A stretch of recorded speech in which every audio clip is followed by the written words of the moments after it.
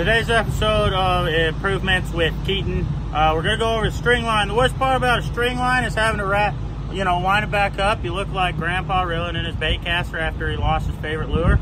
So what we did is we took the old hammer drill handle and modified it just a little bit. We threw a bunch of tape on the end, and then we left the threads exposed so that if you ever need to use it as a, the hammer drill handle, you still have that option.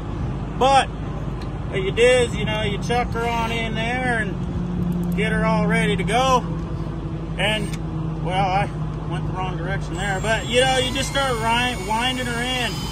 You could throw her into overdrive or, take your time with it, but I like hurrying up because as soon as there's paint on the ground, I'm ready to go. So, there you freaking go.